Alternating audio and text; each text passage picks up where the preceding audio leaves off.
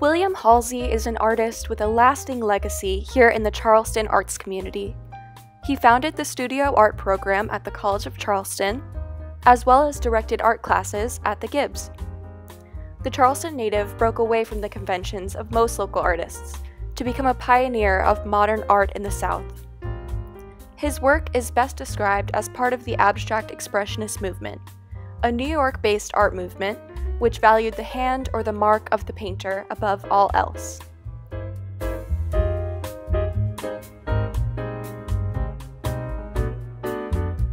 The abstract expressionists were inspired by the surrealist idea that art should come from the unconscious mind, and that the act of painting revealed something emotionally charged, personal, and automatic.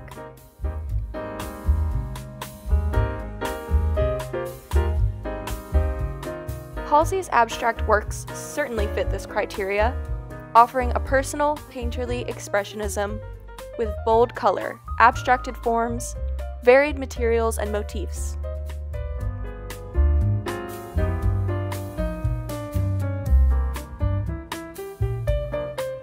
Unlike his predecessors who emphasized charm and sunlight in their portrayals of Charleston, Halsey reveled in the decay, colors and textures offered by the old city.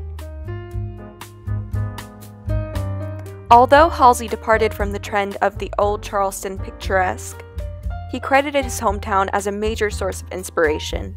The decaying stucco buildings literally showed up in his work. Halsey drew much of his inspiration from his travels. He and his wife, fellow artist Corey McCallum, spent some time in Mexico City after college. Surrounded by weaving, pottery, and the colorful scenery of Mexico, had a profound impact on Halsey's work. The two artists put together many exhibitions, mostly out of their home and studio on the corner of Chalmers and State Street, later including their artist children, David, Paige, and Louise Halsey. In order to learn how to paint like Halsey, I took a close look at his painting, Search, in the Mary Jackson Gallery. Getting up close to the artwork, I became lost in the shapes and colors, each feeling equally important, as if the entire surface has been worked to the same level. Stepping back, I became aware of the larger shapes that Halsey created using light and dark. To find out more about his process, I went to the research room on the second floor of the Gibbs. I found a quote which provided me with some guidance on how to get started. About his working method, Halsey said, "Sometimes I start with an idea or image, but more often, and usually more successfully, I begin by collecting colors, textures, shapes, manipulating and playing with them until a structure starts. Then, the work begins to have a character of its own, to demand things, and I must listen. If communication goes wrong, I stop, destroy, and change. Destruction and change are vital to creation.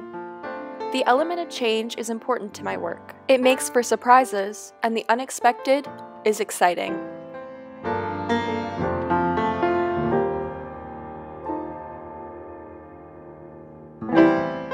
So, I searched for inspiration in the places I thought Halsey might.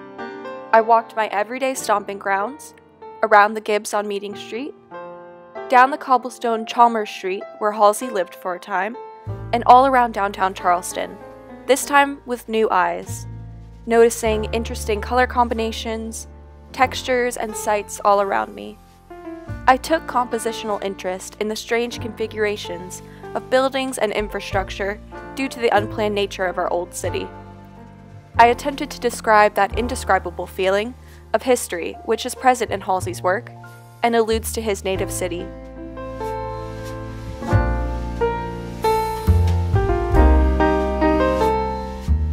I set up down by the water with my sketchbook and some drawing materials to observe and record my findings.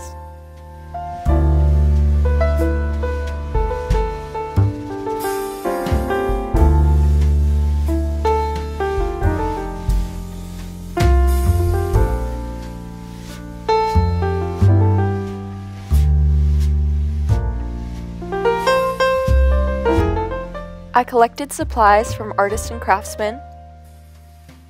Instead of painting conventionally in oil on canvas, Halsey elected to use masonite, which provided a firm backing for his frequent reworkings of the surface and supported the many collaged elements found in his work. In order to paint like Halsey, you'll need a surface to work on, some paint and of course paintbrushes, some raw canvas, and scissors. You will definitely need chalk. I also got some powdered pearl from Artisan Craftsman, but the most important thing you need is PVC glue. So once you cut up your pieces of canvas, we'll put them together like a puzzle. So play around here, layer different shapes and pieces of canvas, and then glue it using the PVC glue. You'll want to glue over top as well.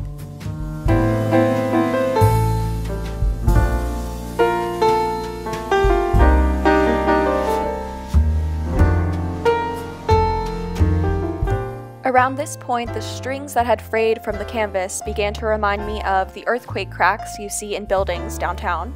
So I took that inspiration and ran with it. I mixed up a palette of colors inspired by the stucco pastel buildings down on Rainbow Row.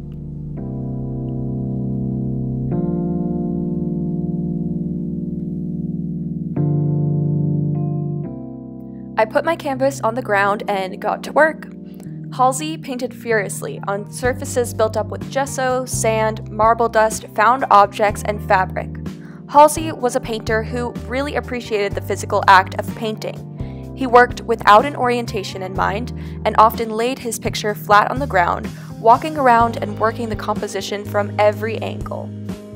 I did my best to mimic Halsey's way of working. I walked around the composition as I worked, and I tried to make sure that the whole thing was moving together at once, which basically just means don't focus on any one area, try to keep moving around the piece as you work.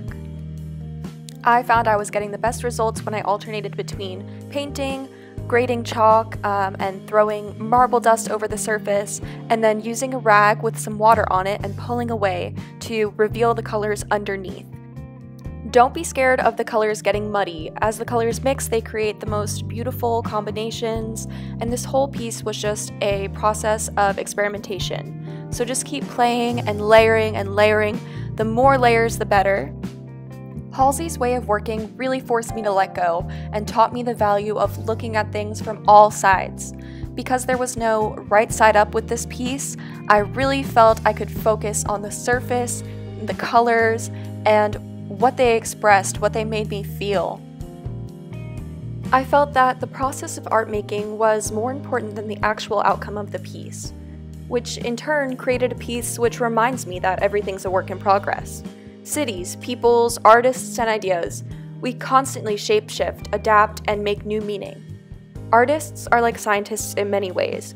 They observe the world around them and record their findings. Halsey's artwork feels filled with data, some of which is scientific, some emotional.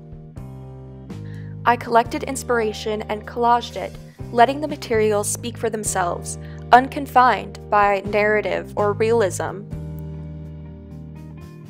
Something I really admire about Halsey is that he stayed here in Charleston and shared his work with us, enriching our local culture when it would have been much easier to go to New York. Halsey was convinced he could be vastly more useful here in his native state than anywhere else. Halsey spent 40 years here as a teacher and mentor, creating a long-lasting impact on our artistic community.